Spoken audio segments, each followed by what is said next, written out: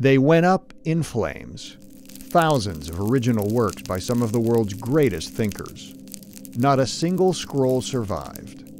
Today, 1,600 years after the destruction of the Great Library, Alexandria has built a new library, the Bibliotheca Alexandrina, in the spirit of the original. Ismail Serageldin is its first director. It is certainly a dream that most of humanity has cherished. The celebration of universal knowledge, rationality, tolerance, respect for science and for the contrarian view. All of these values are values that have lived with us to this day.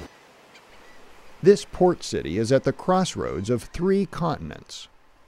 A natural place for people and cultures to converge, just as it was when it was founded in 332 BC. For 700 years, ancient Alexandria flourished as a center of learning, but the library saw its share of troubles.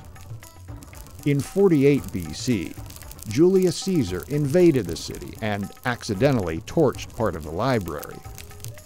Over the next few centuries, Alexandria's glory faded, and historians are still not sure how the library vanished completely.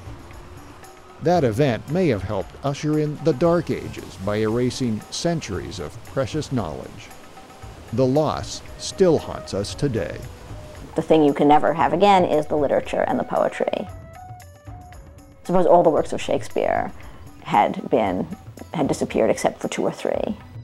In the late 1980s, the Egyptian government, along with the United Nations, decided to build the new library as a center for research and the open exchange of ideas.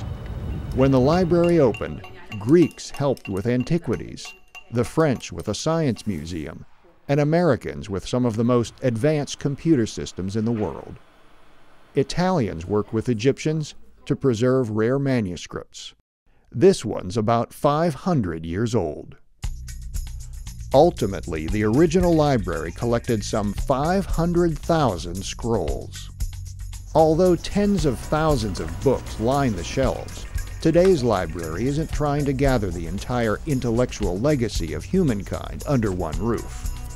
Instead, it's building special collections on Egypt, the Middle East, and Islam.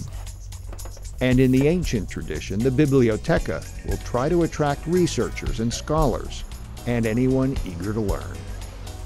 In this so-called capital of memory, the spirit of the ancient library is alive and well.